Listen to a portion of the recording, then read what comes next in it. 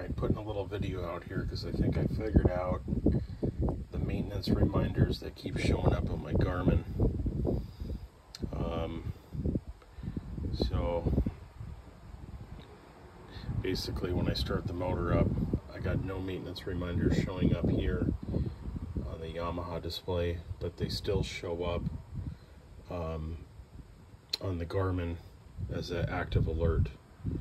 So if I go here and I click the little warning sign and I go into my warnings, I got all these optional standard maintenance reports showing up, and they go away.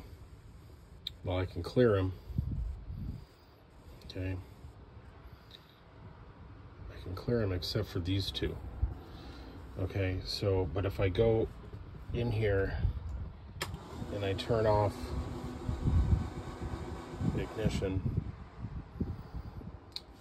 and then I hit clear warning manager, now they go away. Okay, so they're gone. So anyways, let's say you're in your sonar charts, whatever, you know, time to start the motor. Turn this on. As soon as it turns on, I get an optional maintenance alarm. I get a standard maintenance alarm. So I got to keep clicking through this, and I haven't been able to figure out how to get the maintenance and standard alarms to stop displaying here. They don't display over here. So if I go in here, let me show you what's going on. I think it's under device set. Oh, it's under information, maintenance reminders. They've all been reset. So I go in here, I hit reset all. Okay, these are all reset. I go and shut the ignition off.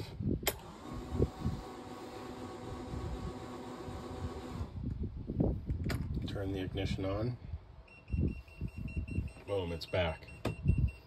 So I'm using the J1939 port on the back of the Garmin, which connects into the Yamaha Command Link bus. So that's a bit of information. And I'll put some descriptions down in regards to the model numbers of what I have here. But I found something that I think is going to solve it. So let's try. I'm going to go in here.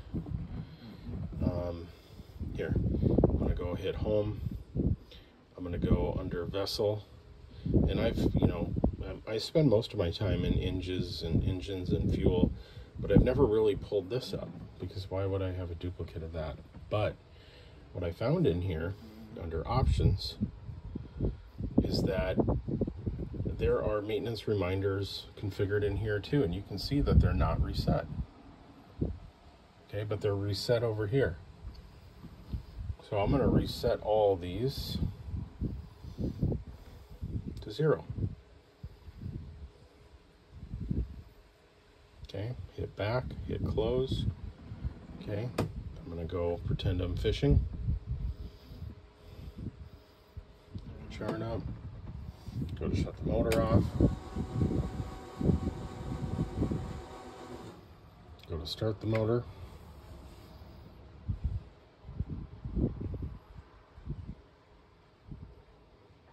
Wouldn't you know, the alarms are gone now. So it seems that maintenance reminders that were originally configured on the Yamaha gauge, those configurations made it over to the Garmin. However, when I reset the maintenance reminders on the Yamaha, that reset is not actually occurring on the Garmin. So there's a little bit of a, call it a software defect. So there you go, the alarms are fixed. So happy. I've been fighting this for, well, 130 hours according to one reminder, and another 130, basically hundreds of hours, it seems, of beeping. and I think I finally figured it out. So, just for safety's sakes, turn this off. Oh no, I turned off the...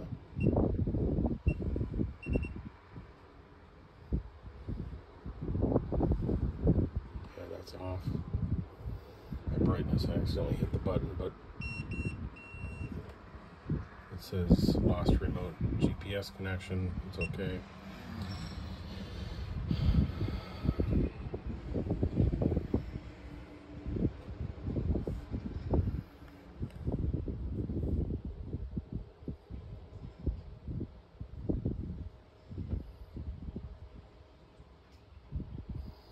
It's booting up. Fix my display. Backlight. Okay, so now turn the ignition off.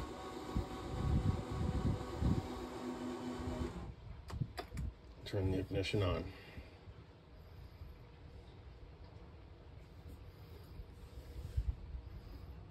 Ignition's on, no warnings. Solve the problem. So the moral of the story is, if you got maintenance reminders on your gauge, you have to go into your Garmin, go under Vessel, click on Yamaha, Options, Information, Maintenance Reminders, and you have to reset them in here. Very similar. You have to reset these two. Information, Maintenance Reminder, reset these two. So anyways, there's some differences here. I've got different reminders set over here than set over here. I don't know. There's more to be done with playing around, but at the end of the day, I figured out how to shut off the beeping. I use this gauge here, you know, as my notifications. Plus, I write my hours down. I mean, I don't need a reminder. But anyways, there you go. I hope that helps you out. So, and like I said, this is using the J1939 connection from the Yamaha over to the Garmin directly. It's a plug you can buy on Amazon for like 40 bucks. I know there's another alternative of converting NMEA 2000, converting Command Link from the Yamaha to NMEA 2000, which would go through the 2000 bus into the Garmin to get the gauge display. The 1939 connector does something similar for probably 1/10 the cost, with just buying a simple cord that you plug in. I'll put that down in the description, the model number to get the cord.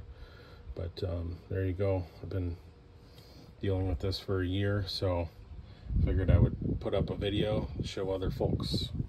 All right, hope you liked it. Thanks.